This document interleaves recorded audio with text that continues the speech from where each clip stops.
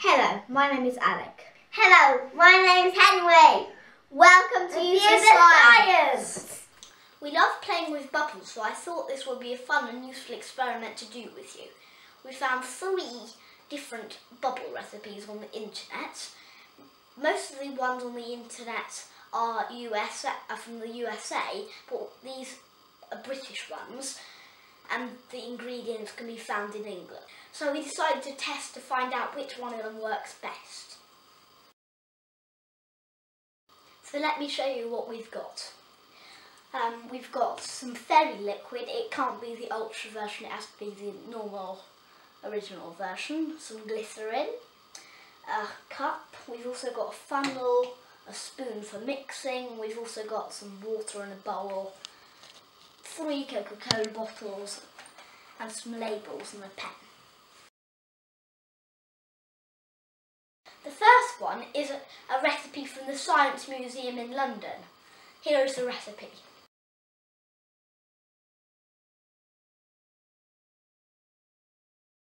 I've put my funnel in one of my Coca-Cola bottles and I'll be adding 3 cups of water, 1 tablespoon of fairy liquid and a tablespoon of glycerin. You need to be very careful when you're pouring your fairy liquid and glycerin in, because you don't want to make any foam, because it might ruin your bubble mixture. And I'll stir my bubble liquid with a bumble stick. It's not just Alex. Remember, try not to make bubbles. There's some more to make. That one will be for me. This one will be mine. Once I finish stirring, I'll put a label on it saying that it's solution number 1, and I'll leave it overnight. We're now going to move on to solution 2. Solution 2 is from the Home Science Tools website, and this is the recipe.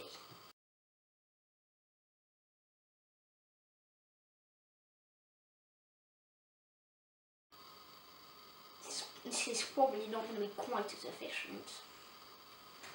Put that in. Right, now let's get a tablespoon of glycerin again.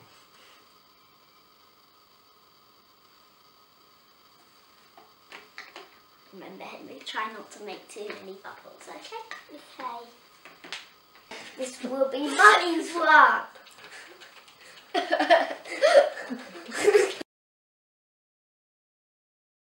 The third solution is from a website called Experimental. Here's the recipe.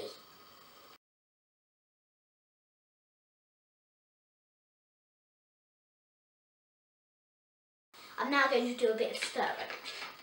I'm going to have to leave it overnight because on the internet they say that a bubble solution is better if you leave it overnight once you've made it.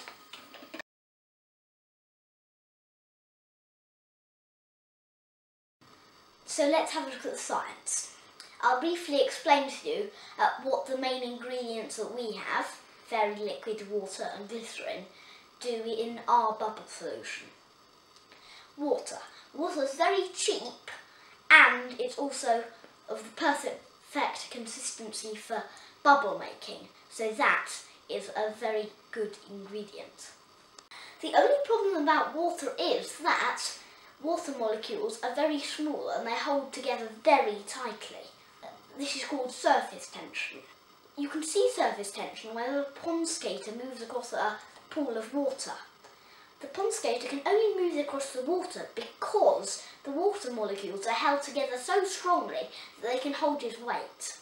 That means that he can travel across the water as a result. So that's why, if you try to make bubbles with only water, you just get water droplets, because water needs to have its surface tension power reduced slightly, but it still has to hold on to each other, because otherwise it will just evaporate. That is why we don't use only water for our bubble mixtures. This is why we add our first secret ingredient, fairy liquid. Fairy liquid is very useful as it can reduce surface tension slightly, but make sure that the molecules still hold on together. Our second secret ingredient is glycerin, which is used to make the solution a bit thicker, and it also helps to make sure that the bubbles can get bigger and make sure that the water doesn't evaporate quite as quickly, meaning that the bubbles last for longer. It's important to get ratios right here, however, because if you have too much of anything or too little of anything, the solution won't work. For example, if you had too much glycerin, the solution would be too thick and therefore bubbles wouldn't form or would pop immediately. If there was too much fairy liquid, then again the solution wouldn't work because the fairy liquid needs water to be able to make the bubbles, and if there was too much water, then there will be too much surface tension, and as a result we wouldn't be able to make bubbles because it would evaporate way too quickly before we could even have any fun.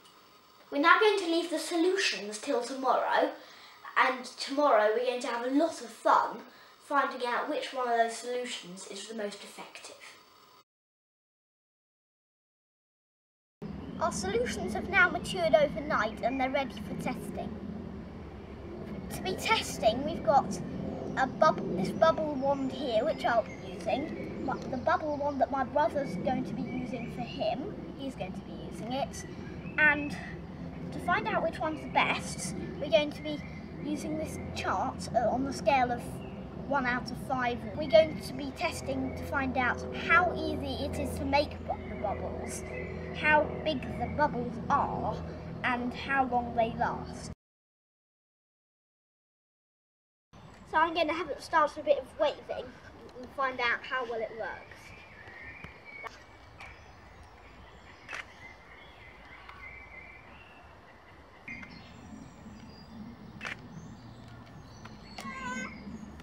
We're now going to make our 1 out of 5 marks.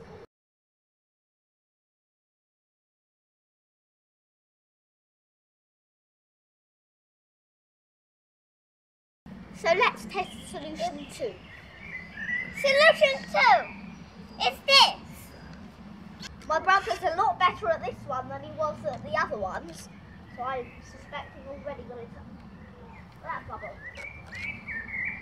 Did you see that bubble over there? That was really big, wasn't it? Yes. Yep, you got a bubble. 2. That's definitely a very big bubble. That's definitely... No. Wow, I did have some more.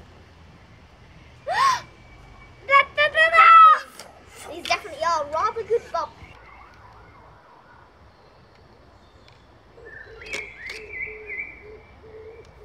Wow.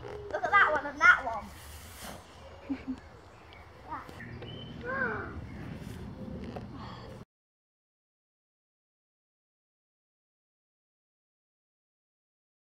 Let's test solution 3.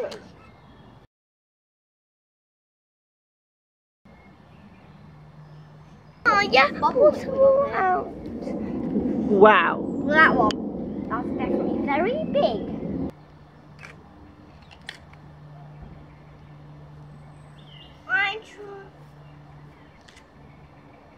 I missed.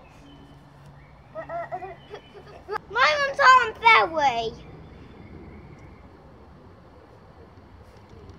very powerful. I can't do my ones very easy. I almost split that one in half.